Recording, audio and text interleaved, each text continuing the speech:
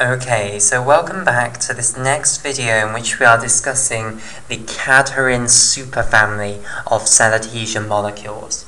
Okay, right, so we've now seen the basic property that all Cadherin proteins have, which is that they have this special domain at least once in their extracellular domain, and this special domain is known as an extracellular Cadherin domain, also known as a Cadherin repeat domain. Okay, and I'll just write that down. It's also called a Cadherin repeat domain, and the reason it's called that is because some of these Cadherin proteins repeat this domain multiple times. I mean, some of them have up to 34 of the things in their extracellular domain. Okay, so that's why it's called a Cadherin repeat domain here. Okay, right, so what we now want to see then is the families of Cadherin proteins, because there are over 180 Cadherin proteins now known within humans, and we're discovering more all the time. Okay, so we need some way of handling this. We need some way of grouping them into families, okay, to give us some sort of understanding of this.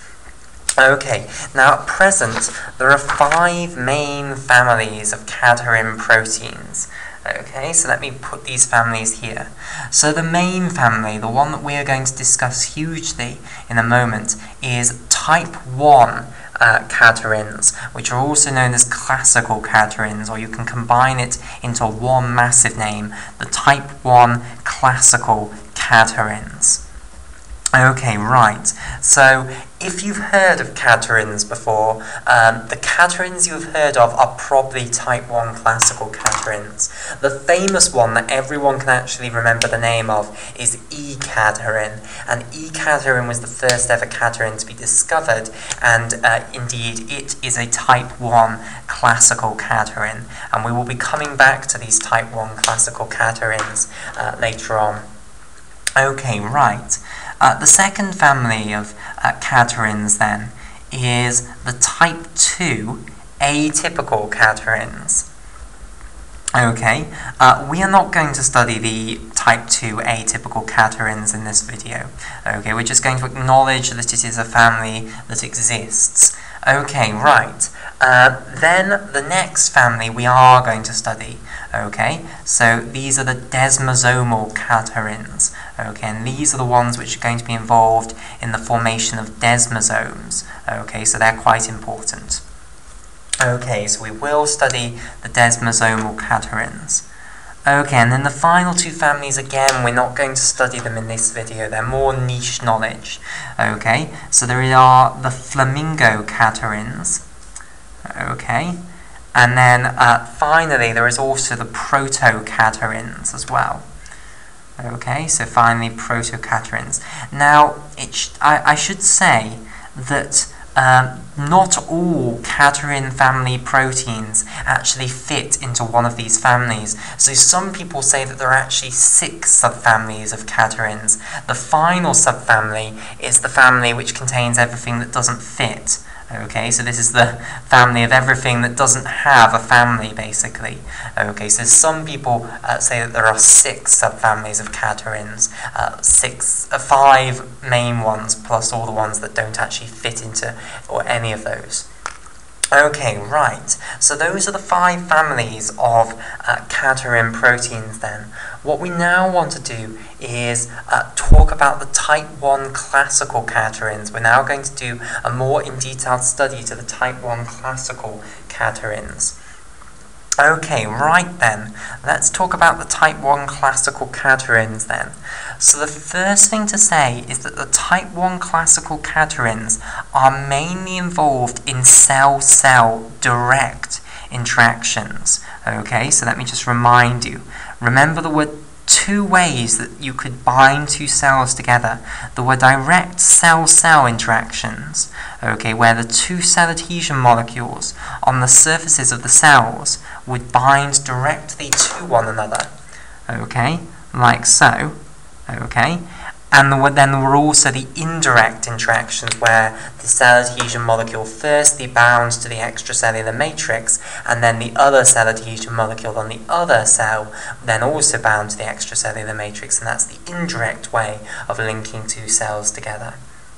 Okay, right. Now, type 1 classical cadherins are going to be mainly involved in forming cell-cell interactions, like so. So you're going to have a type 1 classical cadherin on one cell, and it's going to bind to another type 1 classical cadherin on the other cell. Okay, right.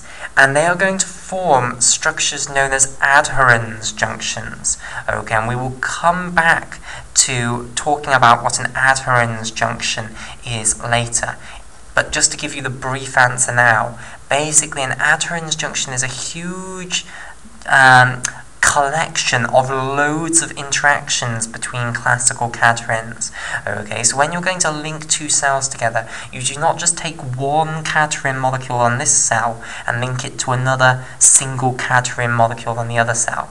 Okay, you get a huge number of cadherin molecules on this cell, a huge number on this cell, and you make loads of these interactions all grouped together, and that then produces you something that's reasonably strong. That collection of absolutely loads of the things is then called an adherins junction. Okay, in the case that we are talking about type 1 classical cadherins anyway. Okay, right. So, next thing to discuss is to give you the famous examples of type 1 classical cadherins, and these are the ones that generally, if people have heard of a cadherin protein, they've heard of these three. Okay, right, so the famous three examples, the most famous example is E-cadherin itself. Okay, so this is the one that has received an enormous amount of attention because of its involvement in cancer. Okay, carcinomas. Right, so E-cadherin, what does the E then stand for? Well, the E tells you where it's present, basically. This tells you that it's mainly present within epithelia. Okay, right, so this is the cadherin that you find a lot of in epithelial cells. Okay, then some other major examples. You also have N-cadherin. Okay, and again the N is going to tell us about where you find this type of a cadherin. Okay, so the N is for neural. Okay, so these are cadherins that are found in neural tissue. Now they're also found in muscle tissue. Okay, so you can also find N-cadherin within muscle tissue as well, so it's not just neural tissue. Next up, the final example I want to give is P-cadherin. Okay, and P-cadherin, the P here stands for placenta. Okay, so you find a lot of P-cadherin within the placenta. It's also found specifically within a specific type of epithelia, which is the epidermis, okay? The outer layer of the skin, which is the epithelium that borders the outer world. Okay, right. So that's what E-cadherin, N-cadherin, and P-cadherin are. Okay, and they're all type 1 classical cadherins. Okay, now, let's talk about the structure of these things then now. Okay, let's do this here.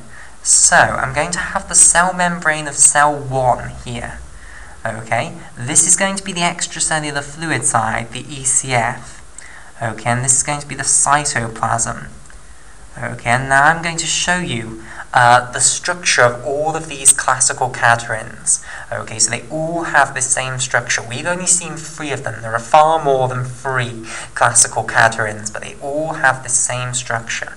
Okay, so they all have 5 of the extracellular cadherin domains, basically. Okay, so here's one of the things. Here is another one. Okay, here is another one. Here's a 4th one, and then we've got the final one up here. Okay, they also all have their amino terminus extracellularly, like so. So they then have their amino terminus followed by these 5 EC domains, so extracellular cadherin domains. So you've got 5 repeats of these extracellular cadherin domains, so we can already see why this is called the cadherin repeat domain. Then you've got your single membrane spanning alpha helix. Now I haven't really drawn it as an alpha helix, but that would be an alpha helix there. Okay, and then you finish with a short cytoplasmic tail, and then you'll have the carboxylic acid terminus intracellularly here. Okay, so let's colour in those extracellular cadherin domains in blue. So we've got these 5 extracellular cadherin domains here. There's the 3rd one, 4th one, and then our 5th one up here. Okay, right, so that's the structure of all of these classical cadherins. Okay, so what we now want to discuss is how this is going to bind with a classical cadherin that's on the opposite cell. Okay, so basically it is this N-terminal extracellular cadherin domain which is going to do the binding, basically. So this N-terminal extracellular cadherin domain, as it's called, simply because it's the extracellular cadherin domain which is at the N-terminus of the classical cadherin protein here. Okay, so it's going to bind with another N-terminal extracellular cadherin domain on another cadherin protein here. So here's the amino terminus of the second cadherin protein.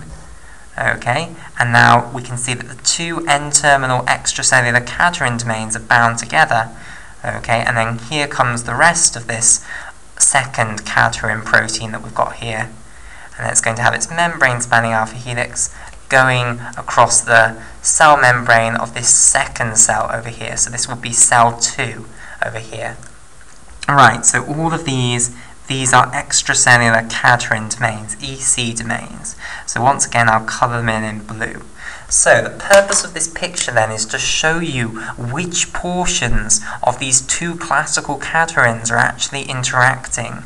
Okay, it's this final N-terminal extracellular cadherin domain which interacts. Okay, and that's going to hold the 2 extracellular cadherin, the 2 cadherin proteins together.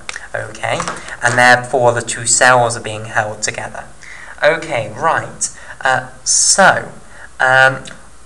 There's one more piece of terminology that I want to now discuss, which is the concept of homophilic binding.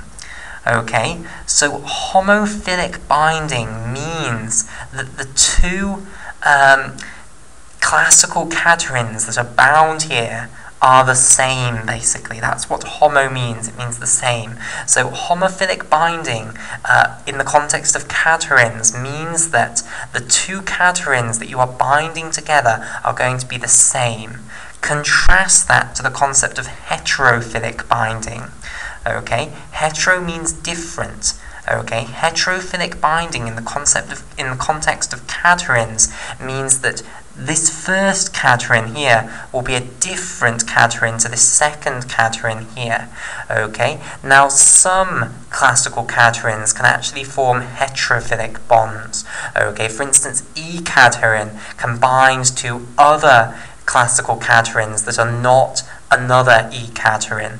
Okay, but we'll keep this nice and simple and we'll just think about homophilic binding, where the 2 cadherin proteins are the same, because that's more simple to understand. Okay, so you might have 2 E cadherin proteins here, okay, bound together by their 2 N-terminal extracellular cadherin domains here. Okay, right. The other thing I want to discuss is the fact that this binding is dependent on the presence of extracellular calcium. Okay, so if there is not calcium ions, if there is not a high enough concentration of calcium ions in the extracellular fluid, then these cadherin proteins cannot bind to each other. Okay, so the normal concentration of calcium in the extracellular fluid is 1.5 millimolar. Okay, if it goes down too much, these cadherin proteins will not be able to bind to each other. And this is the reason that they're actually called cadherin proteins. Okay, it stands for calcium adhering, basically. Okay, so that's where the C in the cadherin came from. Because of the fact that they will only adhere to one another in the presence of calcium. So their adhesion is completely dependent on the presence of extracellular calcium. Now, why is this? Well, basically, in these regions between neighbouring extracellular cadherin domains, and these regions are known as hinge domains, okay, you have binding sites for calcium. Okay, so in these special domains, which I'm going to colour in vivid purple here, which sit between extracellular cadherin domains, okay, you have binding sites for calcium. So calcium can bind to these hinge domains, okay, and when calcium binds there, it causes the cadherin protein to become extremely rigid. Okay, they become rigid rods where all of the extracellular cadherin domains are in a straight line, like so. When calcium is not bound to those calcium binding sites in these hinge domains, what happens is the thing becomes extremely floppy, basically. Okay, the extracellular cadherin domains can bend relative to one another, and it just sort of flops all over the place. And this isn't very amenable for them to bind to one another, because this interaction is actually horrendously weak. They don't bind particularly strongly. It's not like a receptor binding to its ligand where the affinity constant is incredible. Okay, in the case of these interactions between these two cadherin proteins, it's extremely weak interaction. Okay, so if they're flopping around all over the place, then they're not going to be held together by this weak interaction here. Okay, so you need them to be nice and rigid in order for them to bind together, and calcium binding to the binding sites in these hinge domains is what causes that rigidity, basically. Okay, and that's why for the binding of these two classical cadherins together, in fact, for the binding of all cadherins together, you do need the presence of extracellular calcium. Okay, so we'll call it there for this video, and in the next video what we'll start the study of is what molecules you're going to have bound to the cytoplasmic C-terminus of these cadherin proteins, these classical cadherin proteins, and how those are going to attach to actin filaments of the cytoskeleton of the cell. Okay, and then we'll come on to how they all aggregate together to make a much larger, much stronger interaction between two cells, known as an adherens junction.